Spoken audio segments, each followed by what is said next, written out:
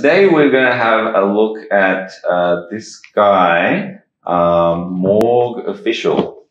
I've seen this guy quite a few times on YouTube and Facebook. So you might think this is a little bit of a weird choice for a serious quantum group such as ours. We are not serious. We're not actually serious, yeah. But actually, despite what this guy looks like, you know, he does videos like, you know, taking the Christ out of Christmas and satanic prayer for Christians and things like this. Despite these kinds of things, he occasionally comes up with some sciencey kind of videos. Okay, so clearly all these are really all this kind of spiritual kind of stuff.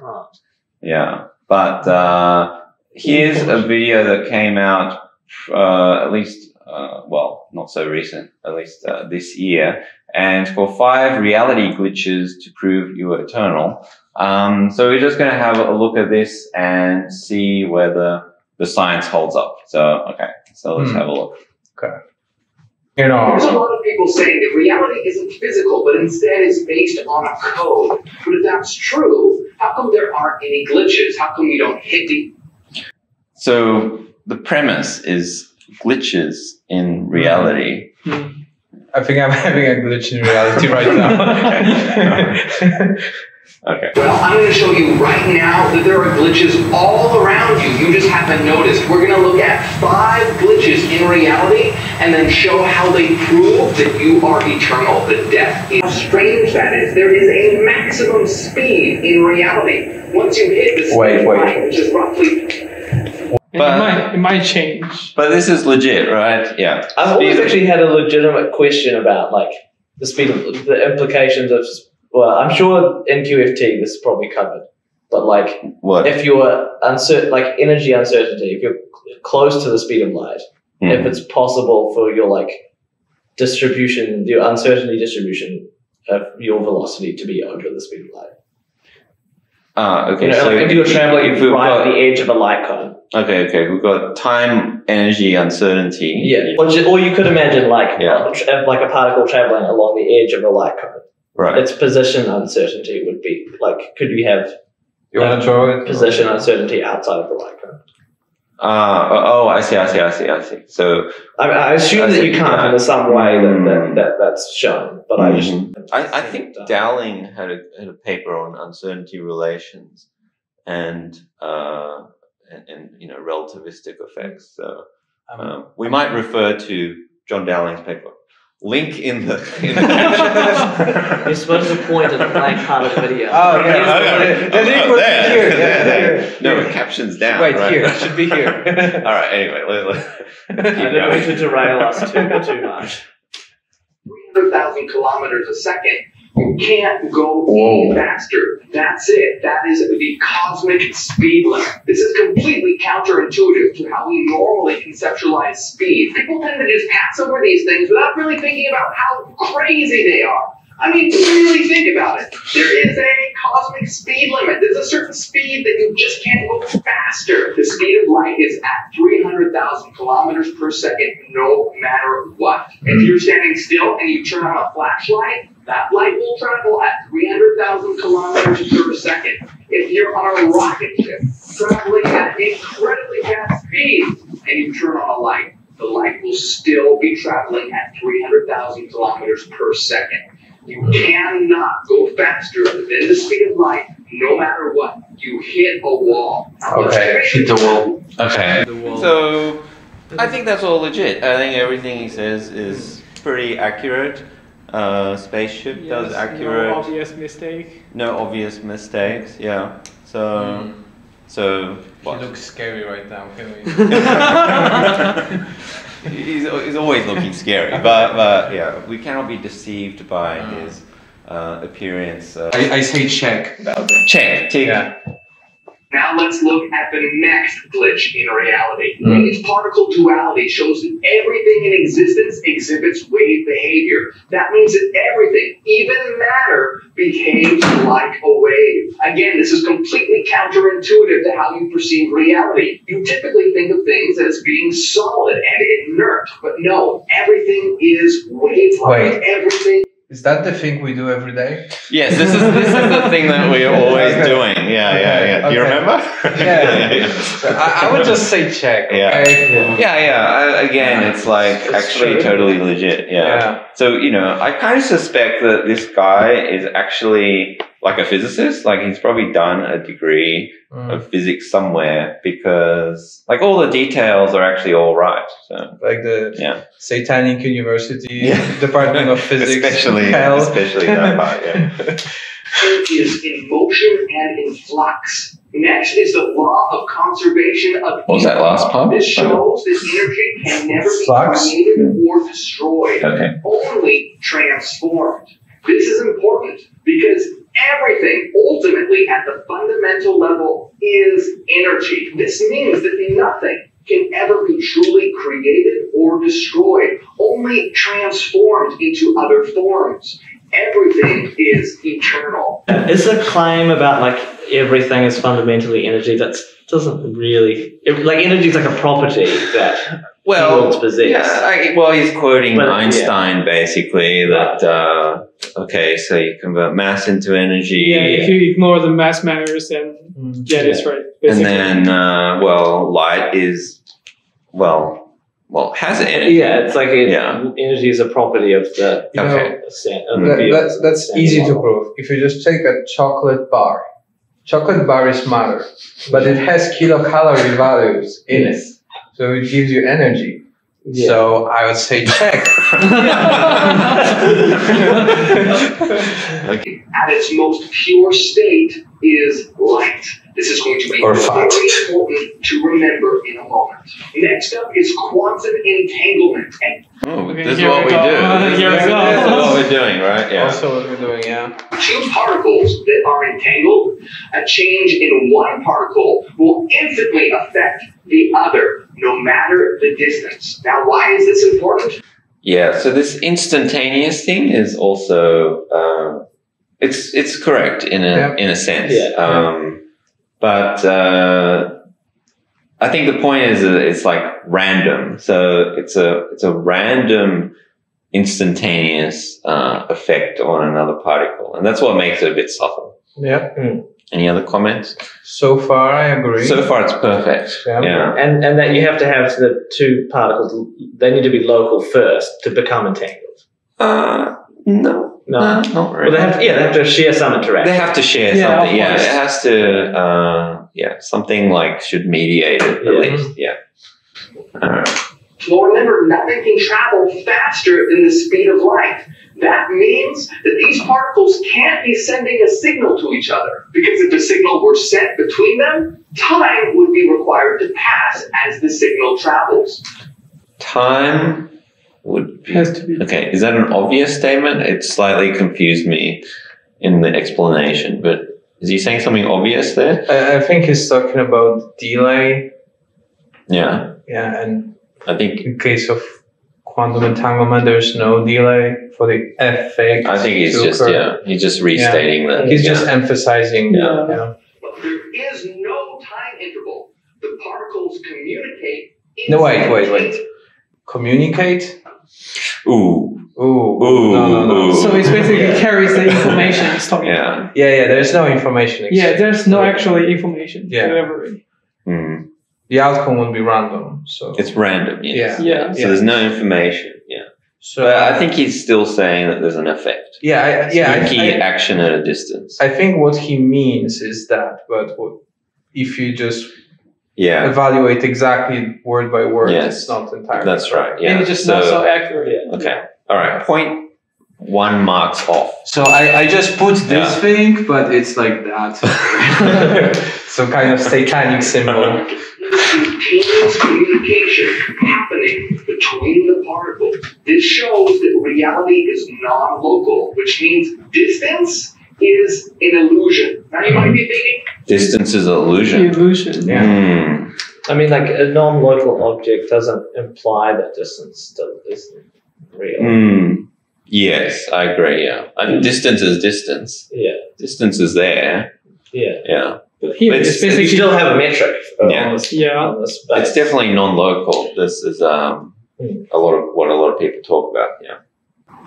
hey, what does this have to do with anything? Just stick with me. This all fits together, and I'm going to show you how. Next up are singularities. Now, singularities exist at the very center of black holes. A singularity is a point which contains an unfathomably huge mass in an infinitesimal point. All physical laws seemingly break down at this moment. They're the ultimate glitch. But singularities don't only exist at the center of black Can holes. you pause for a second? Why can we call it a glitch? I mean, just the fact that our theories are not developed enough to describe it doesn't mean this is a glitch. Yeah. A glitch sort of implies that like it's supposed to be something else. Yeah, Which like- implies that it's supposed to be this like you understand this purpose, something yeah. and it just works differently. Yeah. Yeah, you But want here we don't understand. It's just sort of interesting things Yeah. about the universe. Right.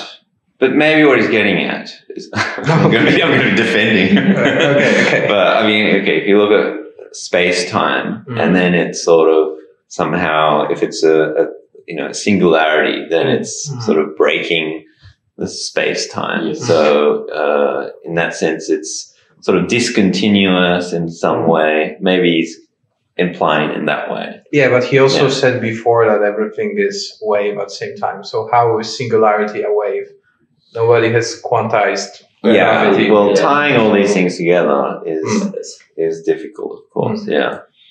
Are all the laws of physics, do they all break down in a black hole? What are is it entropy, angular momentum, and mass are the only three properties that black holes have? Right. So what? It all breaks down. And so, all of the entropy is contained in the surface. because you have infinite densities. But do they break down? Like, what?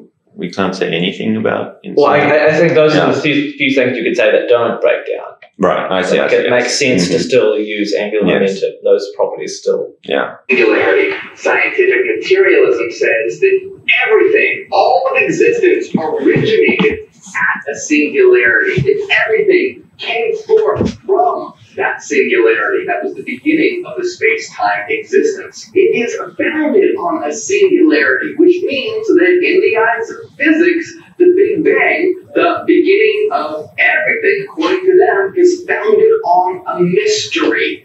Really stop and think about how it.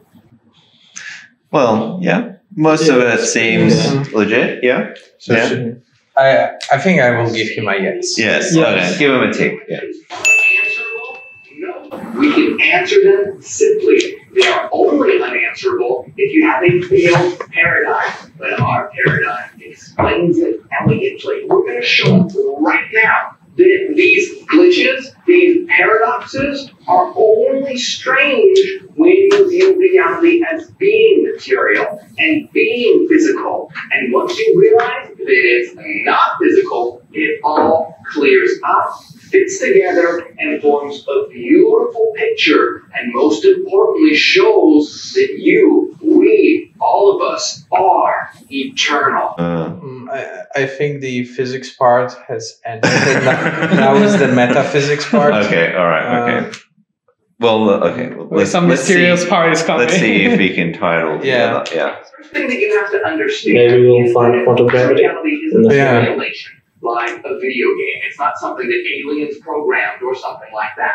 This is a mathematical reality. It's a reality of No reptilians. It's shared dream, but it's all based on mathematical patterns. Now, this mathematical coding is why reality can seem like a simulation, because mathematics is very code-like. It follows structured rules, just like a code. So what? Everything is a simulation. I thought the video is saying things aren't a simulation. Oh, things are not a simulation. I'm not sure, but I think I agree with him in a way that the laws of logic and mathematics are above the laws of physics. Is that Platonism? What are the three like main philosophies of mathematics? There's the one that's like Platonism, where it's like the idea. You mean the Euclidean one? So like you mean for Euclidean one, where else? Well, I'm not sure, but you can imagine a universe with different laws of physics, with different chemistry, and yes. But can you imagine a universe with different laws of logic? If you're taking mathematics as a basic logic system, then because there could be no laws of physics without laws of logic, right? They have to obey the laws of logic, but there could be different laws of physics. So I think I agree with him in this sense that. What do you mean by laws of logic, though? I mean, like you have some rules and then you have some outcomes, the right? Morgan laws, predicates, logical predicates, those kind of things. Right, because like those transformations are the transformations that preserve like a binary truth property. Yeah, exactly. But, there has to be truth. But there are like alternate logic structures. Is there? Is that right? Yeah. Isn't there like isn't Bayesian logic like infinite basis? Where instead of like a binary truth, you're describing like the preservation of your confidence about an outcome. So from what I know, you have different descriptions of the same logic. Yeah. Like you can describe logic using lambda calculus or Boolean predicates, etc., etc. But I think the logic behind it is the same. It's just it's different. Yeah, but it alters. It might alter the like hierarchy of whether you put logic above. Because if it was the Bayesian style, like then it's the confidence of the observer, and that would maybe equate. Or it would potentially put the physical higher than the. I'm not sure about that. But yeah, I don't know enough about philosophy and math. So if you're talking about logic, that's more like a philosophical question. Maybe people can write what they think in the comments. Yeah. Keep this in mind. The reality is a mathematical reality of mind. And we're going to put this all together now to see how this all links up. Because these glitches, so to speak, aren't actually glitches or errors. They're only glitches and errors when you view reality as material. But when you realize that reality isn't material, that it isn't physical, but is actually a mental existence based on a mathematical code, all of this comes together and makes perfect sense. Okay. So it's now about I'm ready to. We're ready to have our mind blown. Yes. Yeah. He said it's based on Mathematica code. Mathematica. Yeah. I love Mathematica. Everything right now. So let's take a look at one of the biggest glitches, the singularity, and put everything together and see what it says about existence. The Big Bang states that everything, all of space-time, came from the singularity, a single infinitesimal point at the beginning of time. However, this is a clear violation of the law of conservation of energy, which says that energy can neither be created nor destroyed, only transformed. If all of existence suddenly sprang from absolutely nothing at the Big Bang singularity, that would be a huge violation of the law of conservation of energy, which says that energy cannot be destroyed or created, only transformed. I don't know. I think it's hard to say, what happens at the singularity. I mean, there is no theory of what happens before, or there is no concept of before. I think it's too unknown to actually say that the conservation of I won't say it's a violation or violation. So what's going on here? You can't have everything coming from absolutely nothing for no reason at all. It doesn't make any sense whatsoever. Here is what happened. Remember, this is a mathematical reality of mind. Spoken with such confidence. Yeah. Yeah. I like it when people just sort of put in mathematical and then there's like no maths there at all. Yeah. and then it's just to psych everybody out. Singularity was not a moment of everything just randomly springing from nothing. That's insane. What it was mind being transformed into matter. Oh. Mind transformed into matter. Oh. So what does it have to do with singularity? Yes. Is that like a testable hypothesis? Yeah. A violation of the law of conservation of energy, because nothing is being created or destroyed, it's being transformed. Mental energy as mathematical patterns, mathematical waveforms, is being transformed into matter. I find this a little bit of a disappointing theory that you just go, oh, there was energy in the mind. Because everything's it's fine. Quite dualistic body. I can assure you my mind has no energy at all. So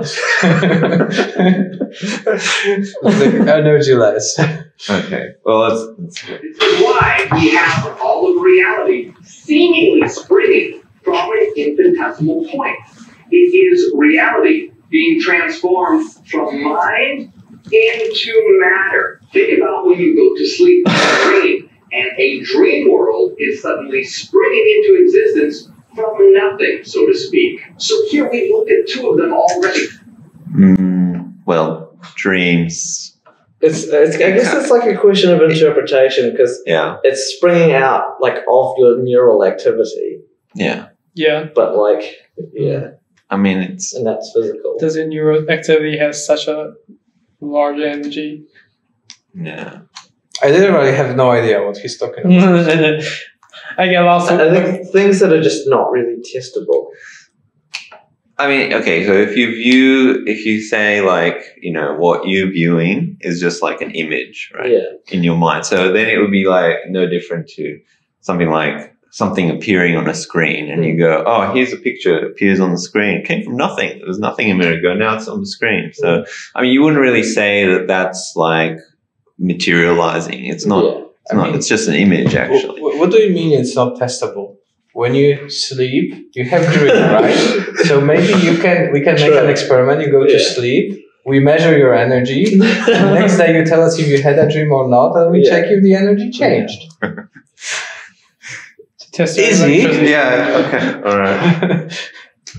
The Big Bang singularity and the law of conservation of energy. There is no violation of the law of conservation of energy, and the Big Bang singularity is instantly explained when you realize that this is a reality of mathematical mind, and the domain of space-time is transformed mind. How? I got lost. Mind, transformed mind. I think you have mathematical mind. Right? Yeah. Well, how? I got lost. I don't have a mathematical mind. I only have a regular mind. Yeah, I think you're just being confused by the jargon. It's just like he's throwing jargon at you, and it's like blinding us. It's fogging our brains. He's just using terms. Yeah. Particle duality. Why does everything behave like a wave? That's because mind is sinusoidal waveform. Mine is waveform. Is it? Mine is like waveform. I mean, that's a pretty simple waveform. But it carries no information. Yeah. But you can Fourier transform anything and decompose it. So is that the same wave we're talking about? Is it talking about like brainwave readings? Because even those are like yeah. Electroencephalograph. ECG. Is this like quantum theory of the brain? Because there's people that always come up with those theories, and is this like putting quantum in anything to get funding, or pretty much? Yeah. Okay. Anything mysterious, you just put quantum in it, and it's like apparently solves it. Everything exhibits wave-like behavior because, in truth, at its fundamental level, Nothing is material, it's mental. So a particle will What? Am I mental?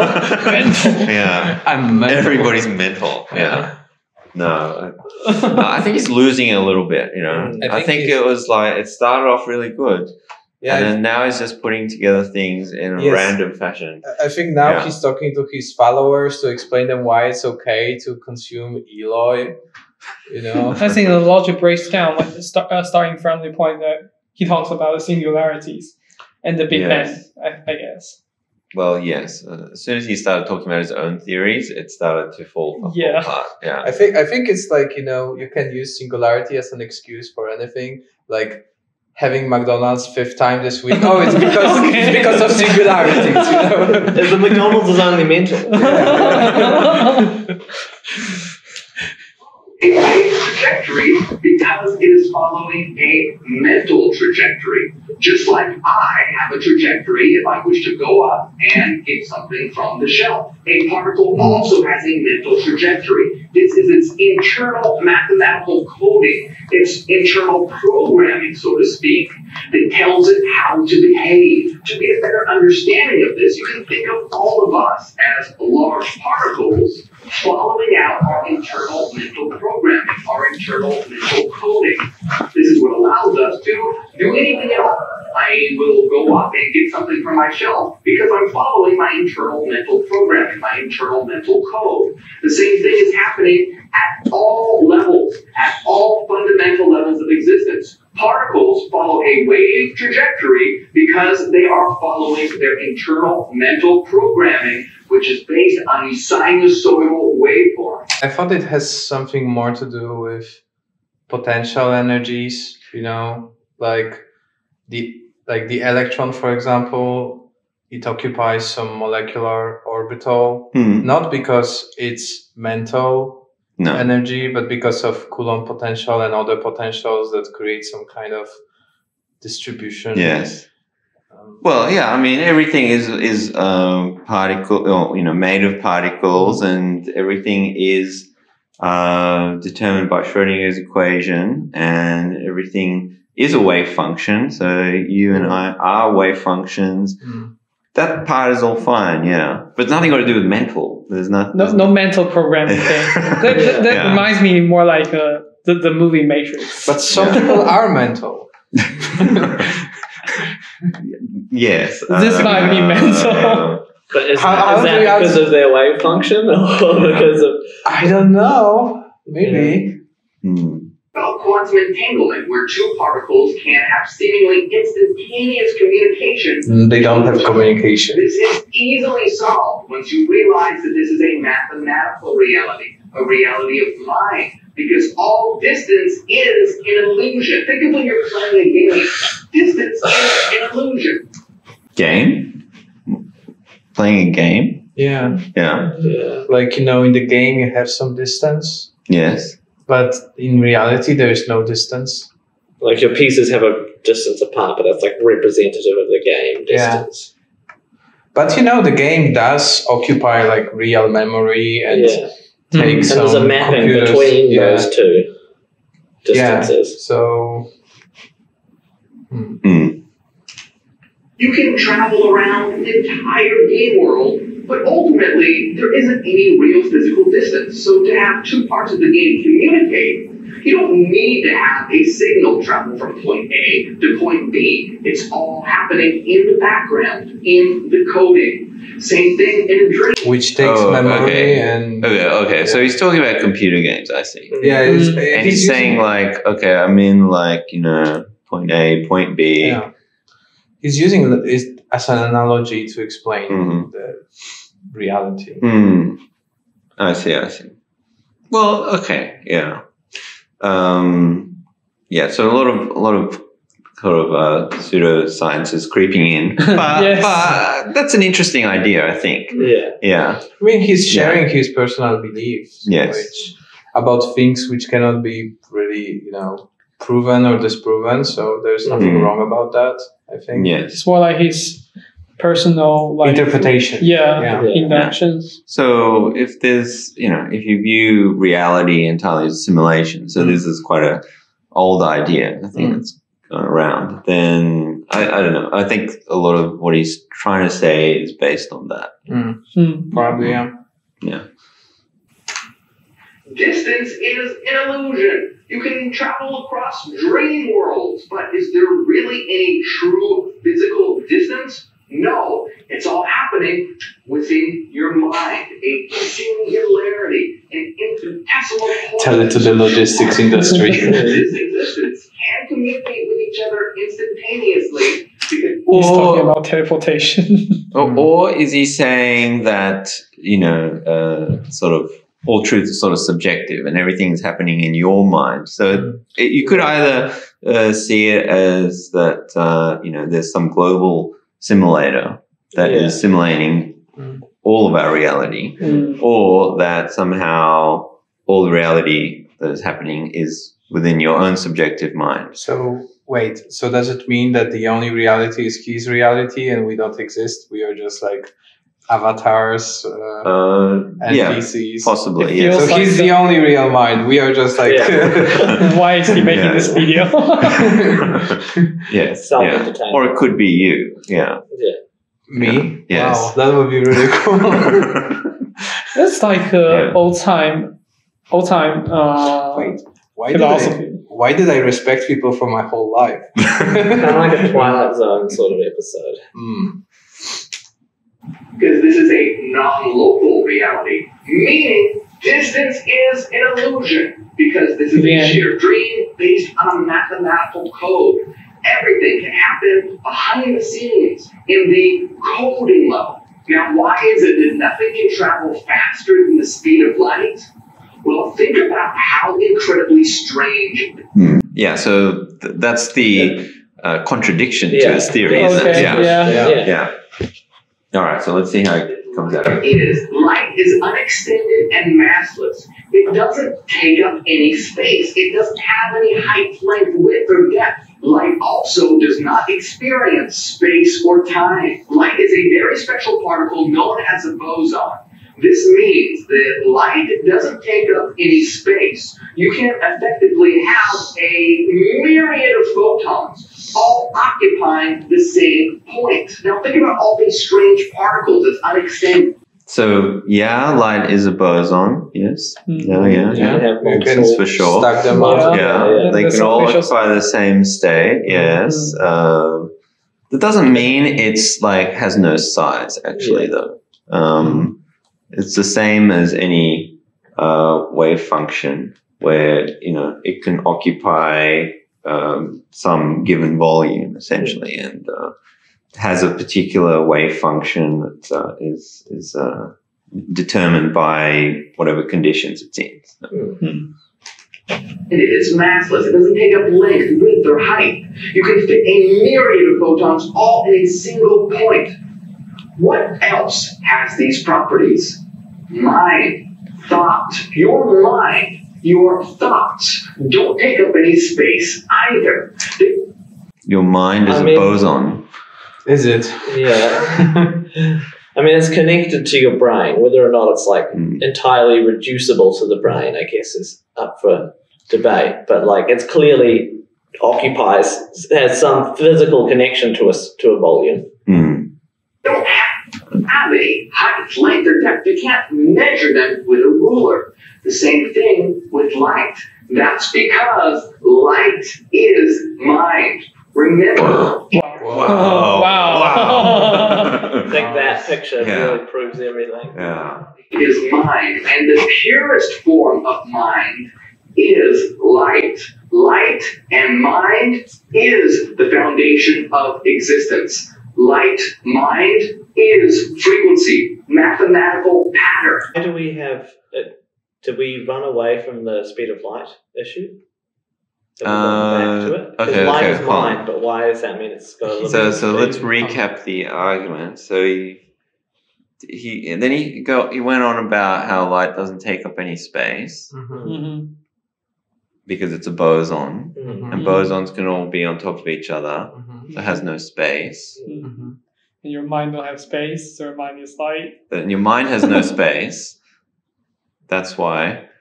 the speed of He's light. just feeling like your mind can be measured, then your mind is light. The light is mind. Yes. Does just that mean like your mind jumping can't forwards. move faster than the speed of light?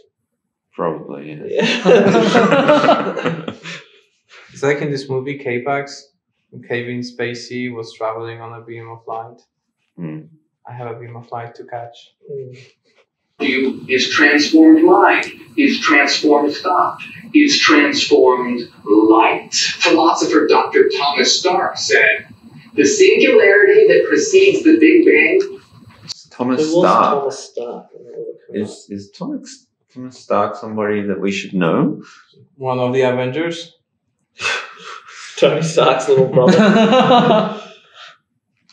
John Dowling told me that nobody uses the word ontologically. Huh? Yeah. Ontologically. But they do that in ontological, like, even in quantum. Yeah, people use it. Yeah. There's a famous paper by Terry Rudolph that they coined this psi-ontologically, psi-ontological. Scientology. Yeah, exactly. Yes, it's a pun. Okay. Yeah. Light, ontologically, is what unextended mathematics actually is. The Big Bang is a light event, a mental event. In particular... So I looked up Dr. Thomas Stark. Okay, Thomas Stark. Who is this guy? I found many other real Dr. Thomas Starks who were MDs who were advertising various firms. And I was linked to the Wikipedia page for mathematicism. And in the notes, in the references, is Morgue's Ontological Mathematics, The Science of the Future, published in 2019. Published when? Last year. Last year. But somewhere in here is also mentions Thomas Stark's Neo-Pythagorean, Neoplatonist, Leibnizian mathematical reality theory. Does he have a new Pythagoras' rule? And he doesn't seem too famous. Doesn't seem too famous, not mainstream, definitely. Yeah. The breaking of the perfect symmetry of light. Matter is broken light, asymmetric light, recalcitrant, sluggish thought. What was that word? Recalcitrant. Slow, sluggish thought. Frozen light. Physicist David Bohm said, the universe consists of frozen light, and this ocean of energy could be thought of as an ocean of light. What all this shows, the properties of light, the singularity, the law of conservation of energy, quantum. So David Bohm he's the alternative quantum theory guy, right? Bohmian mechanics. I don't know. Yeah, Bohmian mechanics, yeah. Okay, but I don't know why he's talking about frozen light. Isn't it the same quantum mechanics, just different formalism? Yes, exactly. Okay. Yeah. Entanglement. This shows that everything is connected, all is mind, and all is eternal. This means... I feel like the speed of light thing has just gotten lost by the wayside. Yeah, I think it's got lost, really addressed. And now he's saying everything's eternal as well. I'm not sure where that came from. I mean, if I was eternal, I wouldn't care about having maximum speed, right? Yeah, call eternity. These physical bodies may perish, but they're simply avatars, and energy is only... That looks like this meme guy. Like what? you have Cosmic different... the slowly enlightening one. Yeah. And mind is the fundamental, eternal substance of existence that can never be destroyed. You as an avatar may crumble, but you as a mind will exist and have existed for eternity. And you are on a spiraling trajectory of evolution towards evolving into God. I'm not sure I agree. I have seen a few destroyed minds before. Yes. It's like transhumanism, right? Yeah. School of thought. I unfortunately, I have many people that say this kind of thing. I know people. Yeah. Somehow everybody ends up at this point where they think that they're God. Yeah. Yeah, I don't know. I don't know why. There's plenty of things that could get in the way of evolution. Like there's no real. Like we could be hit by an asteroid, and that's as far as we're going to get. Also, it's pretty common misconception that people think that evolution leads somewhere, but evolution doesn't really have any goal. It's just adapting to environment. Yeah. Yeah. We could evolve to be dumber. Yeah, exactly. Yeah. How beautifully this all fits together. Existence is not what you... I don't think anything fit together, actually, right?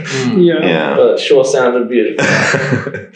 think it is. And when you try to force existence into the paradigm of materialism by saying that everything is physical and that's it, you get all of these paradoxes and inconsistencies and errors.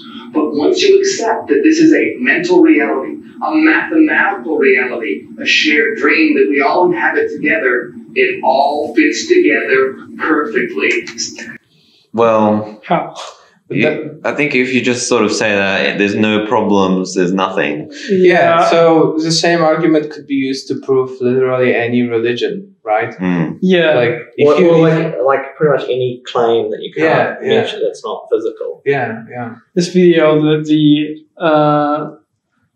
this part is more like a religious idea. No. Yeah, but even the like internal structure of it's not consistent, you know? Because you could have some sort of claim about purpose or something that's not like physical, but you'd sort of expect it at least to be sort of self-consistent.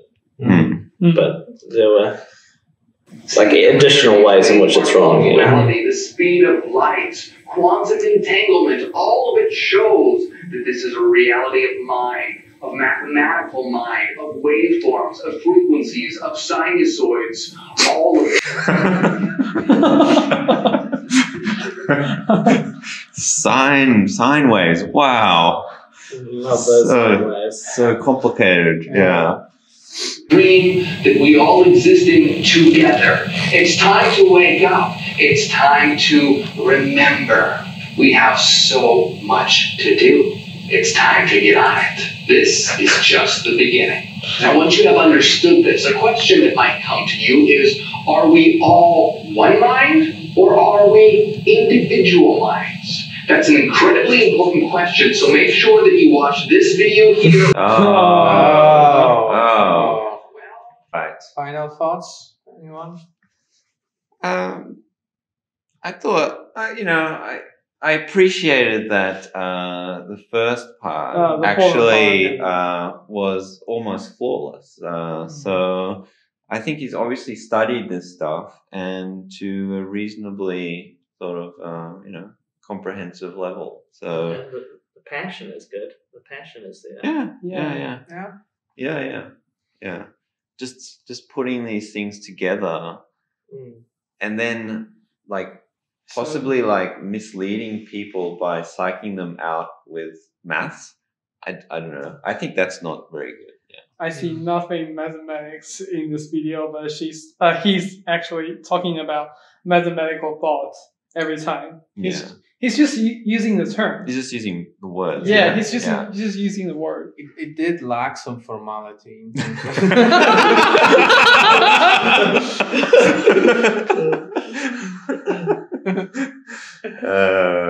Okay. Hey, Mark, can you please make it more formal this time? But the former part, I mean the explanation for the first 5. Yeah. Okay, glitches. Can you derive the speed of light from mind? I didn't catch that part. That's left as an exercise to the viewer. Always. Okay, all right. So we'll wrap up there. So thanks for watching. Bye. Like and subscribe.